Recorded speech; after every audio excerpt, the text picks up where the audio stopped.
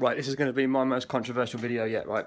And someone is going to fucking want to kill me or something for this, right? But I've got a story for you, okay? Right, when I was in school, I wasn't the best behaved kid, but I was never one of the real bad ones, right? There was a time, I think I was in year 9, or it might have been year 10, doesn't matter, because it was all middle school at Northgate, right? 3 or 4 boys from my group in a certain class had stolen some things, and no one was coming forward, and they somehow knew that I would have known who it was. So they bring me into the office, right? So there's our head of year, he's sitting there, he's talking to me, and he's saying, Ashley, if you don't tell me who has done this, because I know that you know, you are as bad as the people who stole these items. So I'm sitting there and I'm feeling guilty as hell, but I wouldn't grasp because it's not me. I'm not sitting there like some fucking hero, but I would not do that. These people are my friends, or even if they're not my friends, they're my classmates. You don't do it. So don't. But he's sitting there trying to make me feel like I am as bad as a thief for covering for the people who done it, right? This is cool, whatever. That sort of thing sticks with me. Like, I remember things like that about people. He's tried to categorise me as someone who's that bad.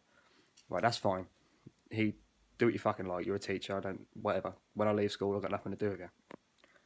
Right, now get yourself onto the Ipswich Star homepage and look at the main headline, because it turns out this guy who's trying to make me feel bad for covering for people who stole some poxy items from school has just been done for fucking sex offences with kids. It's fucking unreal.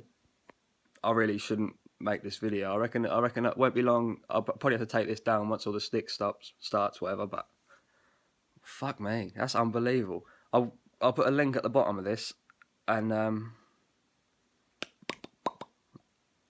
fuck, I can't get over it. What I will say, and I know this doesn't put me in the best light, but obviously what he's done has come to light.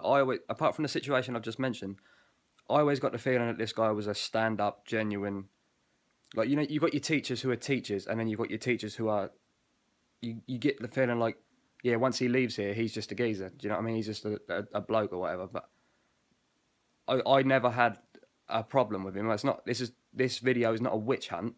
Like, oh, go and get this guy because he's done this. But fucking, I can't believe it, man.